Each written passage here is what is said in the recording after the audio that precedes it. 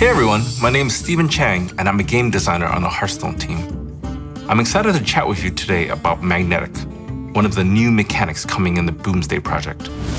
Magnetic is a new keyword found on some of the mechs in this expansion. Mechs with Magnetic can either be played as a standalone minion or fused with other mechs already on the board. When a Magnetic minion attaches to another mech, the targeted mech will gain its attack and health along with any other abilities that it has. So, just how do you attach a Magnetic minion?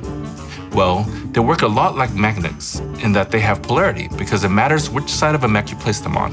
Placing a Magnetic minion to the left of a mech already in play will combine both cards and have them share their attack, health, and abilities. However, if you would prefer to play the minion on its own, place it to the right of the mech already in play. This gives you more flexibility in how you want to interact with the board. When we started work on the Boomsday project, we knew we wanted to bring mechs back in a big way. We were looking for a mechanic that celebrated mechs, but felt different than playing those from Goblins vs. Gnomes. We initially had the idea of these mechs that could plug and play into each other. What we came up with was a mechanic we called modular, and we tried a lot of different implementations. One was a choose one type effect, where you were presented with a choice to play it as a minion or attach it as a buff. In the end, it felt too clunky to have to choose each time you played one. Ultimately, one of our designers had this great idea of modular minions being sticky.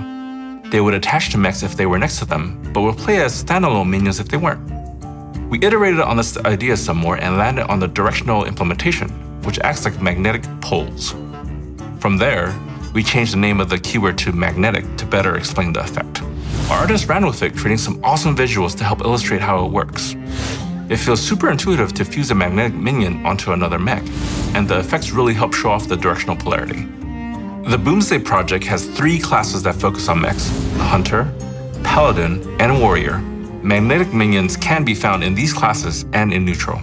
Depending on the board state, the decision to play your magnetic minions as minions or as buffs is compelling. Do you want to spread yourself wide to play around single target removal and silence effects? Or do you want to build the biggest, baddest mech this side of Netherstorm? I know what I want to do. Let's build a giant mech. This is Wargear. Wargear is a 5-mana 5/5 mech with Magnetic. This card has a solid stat line for its cost and comes with inherent mech synergies. But its magnetic ability is what makes it exciting. If you have a mech on board that is ready to attack, you can attach this onto it and give it +5/+5. It's almost like a blessing of kings for mechs in neutral. So, what's a good target to attach this to? How about this unassuming little mech, upgradable framebot? This is a 2-mana 1/5. The simple but hard to remove neutral minion is a great way to set up for a follow-up magnetic upgrade. You can of course place magnetic minions onto each other, but we wanted to ensure there were some good, resilient neutral targets for you to magnetize onto.